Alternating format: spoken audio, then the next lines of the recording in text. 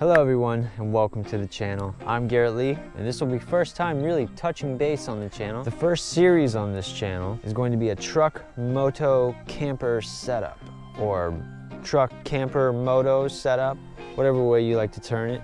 So the idea for the build, this is a truck that I use on the regular. So I'm doing this camper setup build on the premise of set it up, go out on a trip, and yeah, come home and be able to break it all down fairly easy and get it back to a normal functioning truck. I'm going to use this truck. It is a 98 Dodge 1500 four-wheel drive, big bore, so it should be able to handle everything I need for this setup. I'm using this camper top, more of a vintage style, just basic camper top.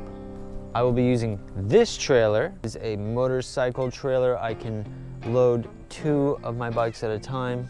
It does very nicely. Things I desire out of the build are to be able to store electricity for power, for charging cameras, cell phones, whatever other electronics I may need on the road. Some solar lighting. I have an idea for a kind of a fabric lean-to that I can quickly and easily set up to relax and be out of the sun and help keep any rainy weather out, so you don't have to be in the truck or in the back of the truck while it's raining.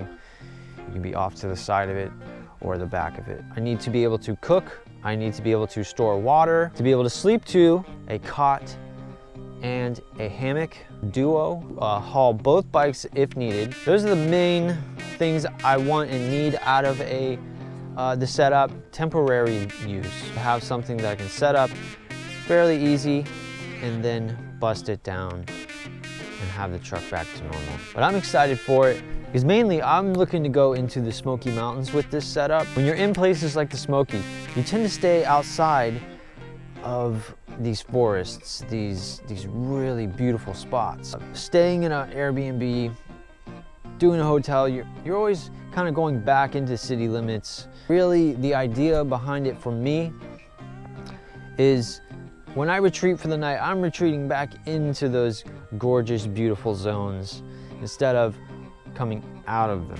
So that is the goal. Create a mothership, getting the most out of the reason I'm there in the first place. So if you're interested at all in a build like this, hit that subscribe button. I appreciate you guys if you've gotten to this point, and I'll see you on the next one.